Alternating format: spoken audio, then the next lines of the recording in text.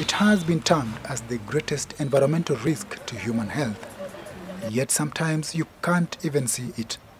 But air pollution is everywhere and threatens all of us. It's actually costing the global economy what $5 trillion US. And what this tells us is that if you look at this amount, it's actually the economy of all 54 African countries combined. You're talking roughly about 7.6 billion for each and every country.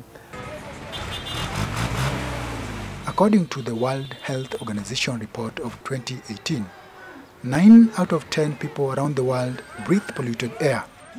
An alarming 7 million people die each year from air pollution, the report said, as air pollution levels remain dangerously high in many parts of the world. Whereas air pollution affects the rest of the world, the report says that 9 out of 10 of pollution-related deaths occur in low and middle-income countries, mainly in Africa and Asia. 620 million Africans are energy impoverished. And also because of the low socio-economic aspects that these people face. They are depending on charcoal, they're depending on kerosene, and they do not have the opportunities to be able to afford alternatives like clean energy that can be able to power their indoor activities. In Kenya, according to the 2016 report on the cost of air pollution in Africa by Dr. Rana Roy, air pollution causes an average of 19,000 deaths each year. Such disturbing statistics are what drove a group of young environmentally minded entrepreneurs with interest in green energy to set up an electric vehicle conversion company in Nairobi. This in a bid to reduce carbon emission in line with the UN Sustainable Development Goal number 13 of climate action.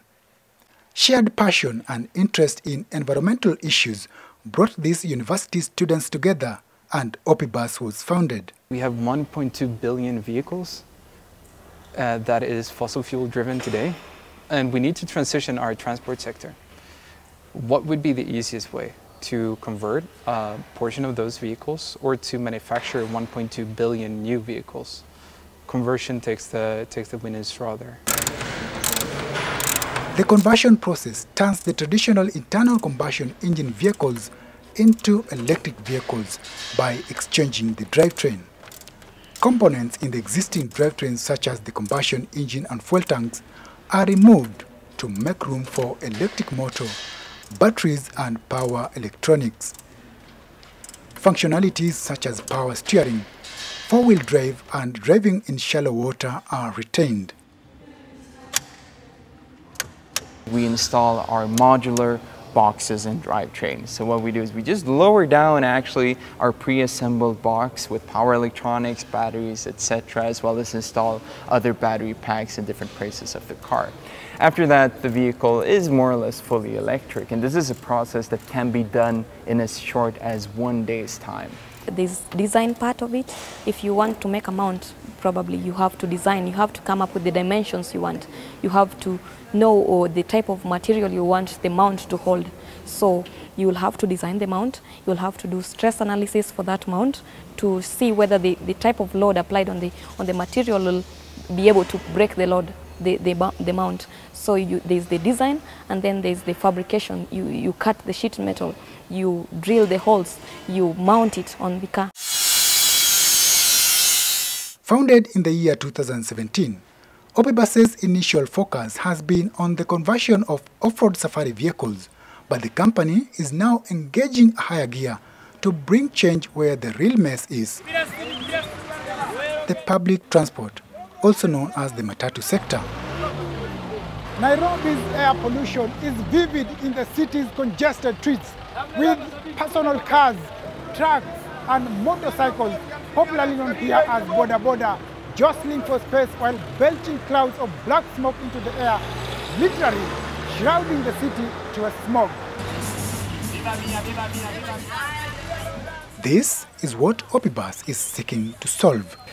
So the matatu industry has a huge potential because they're driving on predetermined routes. They're often starting from point A, driving to point B, and then they're turning around and driving back to point A. What this creates is huge opportunities for electric mobility, meaning that you can place a fast charger in point A, a fast charger in point B, so when they stop to turn around, they actually charge their vehicle in a very short amount of time, meaning that they have enough power to drive back to point A and then do the same circuit and repeat that for a very long time. The converted vehicles, which runs quietly at speeds of over 120 kilometers per hour with no emissions, can be charged at charging stations that Opibus is installing. We have a competence of and knowledge of installing different types of electric vehicle chargers and different powers.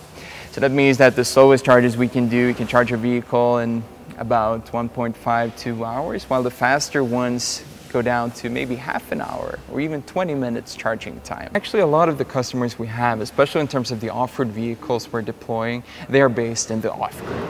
That means that they are relying on energy from the sun to actually charge their vehicles. So what we do in those cases is that we do our own solar energy systems that then are connected to a stationary battery storage bank that is then powering a charging station and charging the vehicle. So no matter where you are, you actually have the ability to use electric vehicles. The conversion promises customers a steep drop in their motoring expenses, along with zero carbon emission and pollution.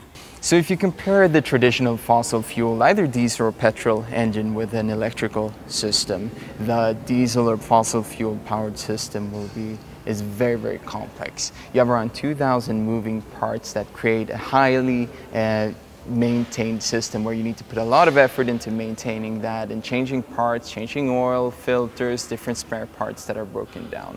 The electrical system is very, very simple, where you actually only have one moving part, which is the electrical motor that is rotating. You will have massive savings, and those savings are because you charge the vehicle with electricity, which is significantly cheaper than filling it up with fuel, diesel or petrol. So that means on average, you see that you save approximately 80%. Vehicles with diesel engines are noisy and vibrate a lot, causing wear and tear. But with electric-powered engines, the noise and vibration produced is minimal, which means less wear and tear. This benefits both the driver and the owner of the vehicle. The Swedish company is building a local team of young innovators drawn from diverse disciplines such as engineering and design, as it sets its eye on the sub-Saharan region. Within our country, we produce engineers. We have graduates who graduate every year from universities. But at the end of it, you find all these engineering projects, most of them, we outsource knowledge from outside, while practically the people who graduate from our country can do the same. So it's a good industry, and it makes us utilize the knowledge we get from school. World Bank's International Finance Corporation estimates that Nairobi's electric car market, currently in its infancy, will hit $5 billion by the year 2030. This presents a huge opportunity for entrepreneurs and investors. There are absolutely opportunities for entrepreneurs to step in and actually start mounting up charging infrastructure. For example, these could be implemented in places as malls, in offices, even your house. So residential overnight chargers can be a big opportunity if you have an electric vehicle. Everyone, from governments to individuals of all ages and abilities, can play an important role as stewards of environment. One of the initiatives that UNEP has been focusing on is called Clean Mobility. And the Clean Mobility initiative is actually driving policy to ensure that clean transport policies can be uptaken by governments and countries across the entire continent. And this is already proving huge results. Working with member states, including Kenya here, especially in the East African community, they have actually worked with them to come up with a harmonized sulfur standard, whereby countries are adopting it to ensure that there are certain levels that transport systems cannot be able to go above when it comes to sulfur. And this is being uptaken by the East African community, and many countries will do so across the entire African continent. While these green entrepreneurs have created a big economic opportunity to make money, they remain true to their passion, conserving the environment. We can fix a lot of social problems together with climate change. We can fix a lot of health issues together with climate change, because climate change is, in the end and inevitably, it is a question about health. It is a question about the human beings' welfare. And that means that if we solve climate change, we actually have a planet that we can live on, and we can solve the remaining problems. If we solve the remaining problems and don't solve climate change, we won't have a planet to be on.